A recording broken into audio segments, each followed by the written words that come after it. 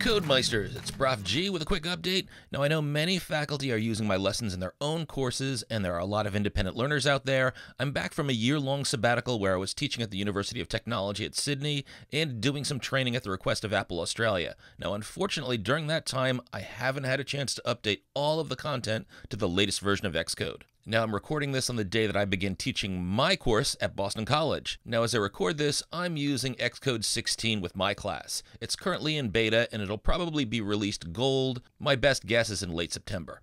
It usually comes along with the release of the new iPhones. And there is an install video for Xcode 16 that you can find at the top of the playlist. Now as far as my current content goes, most things remain exactly the same with Xcode 16. And that should be the case for the gold version, but there are some notable changes. Some statements have been deprecated and there are new recommended replacements, and sometimes the user interface has changed and it may be harder to find things.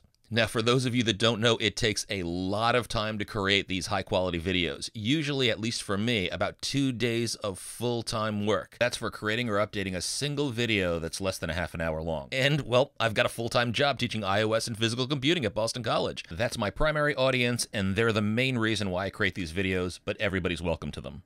I haven't been able to update all of the 100-plus video lessons yet, but I will. Now, until then, I've created an open-access Google document that you can follow that offers information at each point in each video where things have changed. It also offers some additional useful notes like the terms that you should use if others are being deprecated.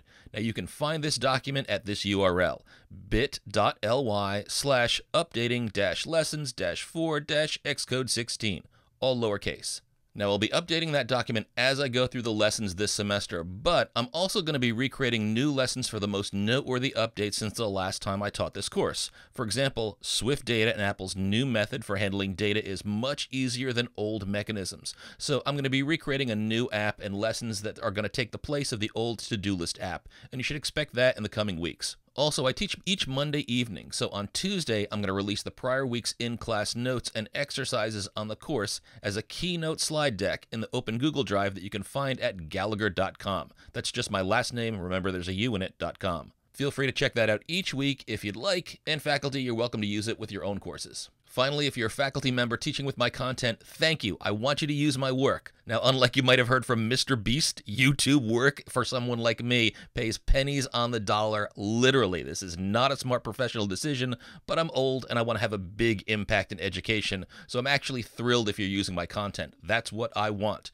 Likes and subscribes really help me out by spreading the word, and faculty, you can also DM me with a mailing address if you want me to send you some stickers that you can give out as incentives to your students. I'll send them anywhere in the world for free. Individual learners, if you post a pic or short video online, I'm active on Threads and Mastodon with the hashtag BuiltWithProfG, I might select you for the weekly sticker drawing as well. Now thanks to everybody, keep on hacking, and expect some great content for years to come.